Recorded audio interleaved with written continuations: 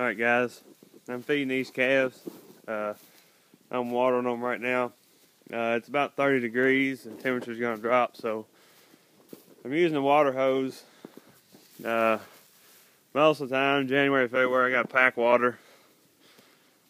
So I'm going to use water hose before it gets cold. This is the some of you that watch a lot of my videos remember when I baled this stuff, second cutting hay. It's you can see the red clover in it, orchard grass. They like it. I have to get some more hay, but what I'm trying to give them is 8 pounds of grain per head and about 11 pounds of hay. That's just what me and the feed man have talked about. Just kind of getting an estimate of what stuff weighs and whatnot. These are the ones I got August 25th. So they were born in the 3rd week of August. My new calves, they were born last week of November. I got them December 1st, I think. These are the calves that have mycoplasma. You see how they tilt their head sideways? It's like an earache. I've heard you can hold them down, pour alcohol in their ear, and it'll pop and it'll fix that. But I don't know. I'm gonna have the vet come out. They're actually doing a heck of a lot better than they were. So now these are the best calves over here.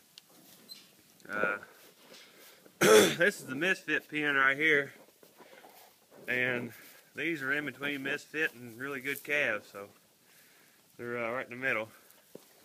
But these are the sick calves, and I didn't want them to be close to the wind.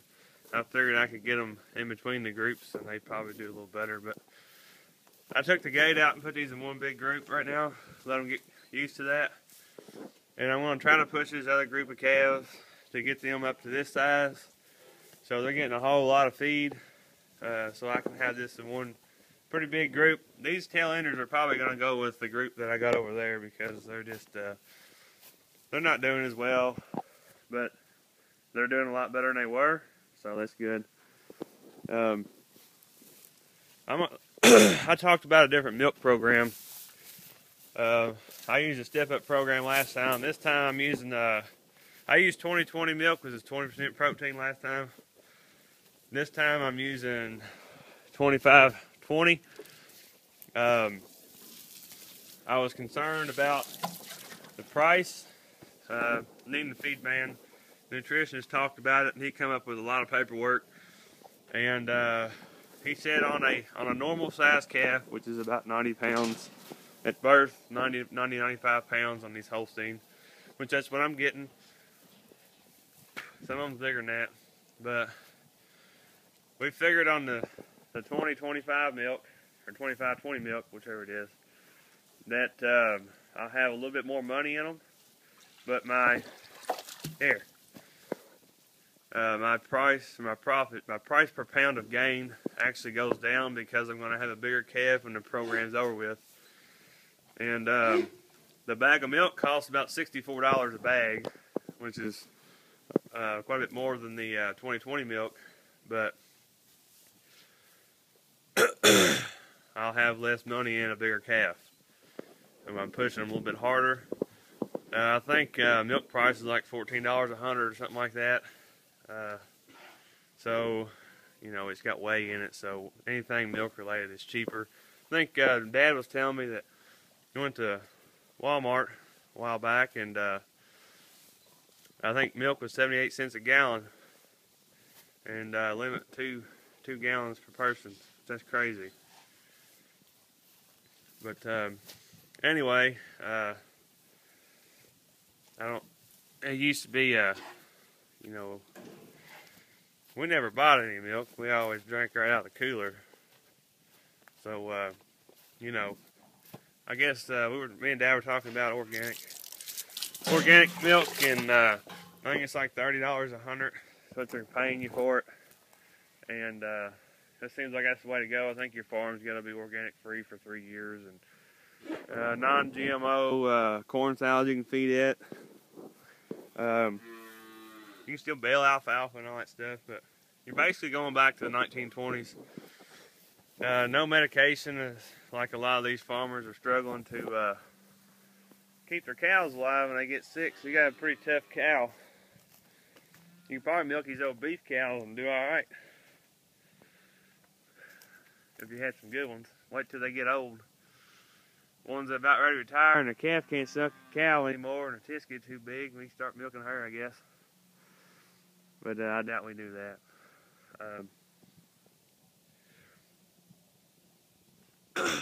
My dad, I've been sick, and my dad and my cousin worked on this today. They put these poles in here for the hoop barn. My new calves, like I said, this is a new thing I'm trying out with the these calves every quarter.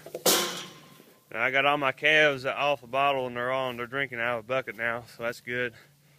The reason why last time I used bottles the whole time. This time I'm not, because with this new program, we're gonna give them more than a gallon a day, which is 4 quarts to a gallon. Those are 2-quart bottles, and I need to give them more, and I'm not gonna go back down there and refill the bottles and feed them 3 times a day. I'm just gonna give them more per feeding. So I got a 2-quart pitcher, and I'm gonna give them more.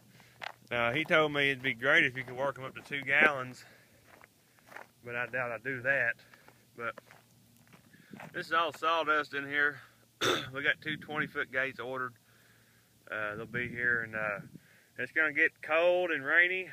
That's the problem around here in Kentucky in the wintertime. We get a lot of 38 and 42 degree rain, and it's heavy rain. It's just a slop hole, and I'm going to put the cows up and put them in this barn.